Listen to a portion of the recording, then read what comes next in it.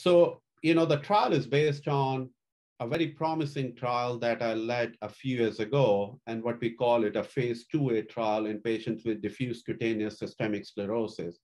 So the initial trial was in a small group of patients with an 8-week randomized placebo-controlled trial, where we saw very encouraging results in softening of the skin, in improvement in the function of the patient, and the drug was very, very safe.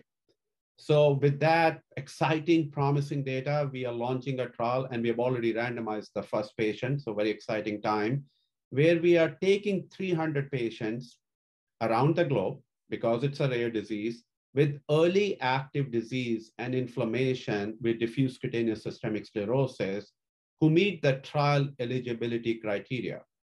These will be randomized in 3 groups: a low dose of the 825 molecule, twice a day dose of 825 molecule, or the matching placebo for a period of 1 year. Now, the primary endpoint is the change in the forced vital capacity.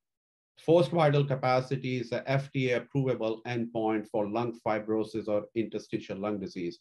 And we are hoping by the mechanism of action that I told you, and also highlighted that lung fibrosis and internal organ are the leading cause of mortality in this patient population, that we will slow down the progression and hopefully, in some patients who may not have it, prevent interstitial lung disease from happening. In addition, I truly believe that the drug will have a disease-modifying effect. So we have very carefully chosen the secondary endpoints, such as softening of skin, improvement in hand function, improvement in quality of life, to get a holistic overview of the disease and the impact of this drug.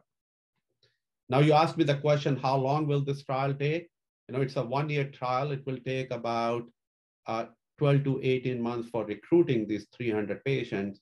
So I'm hoping in the late 2024, early 2025, we will have some data on this exciting target.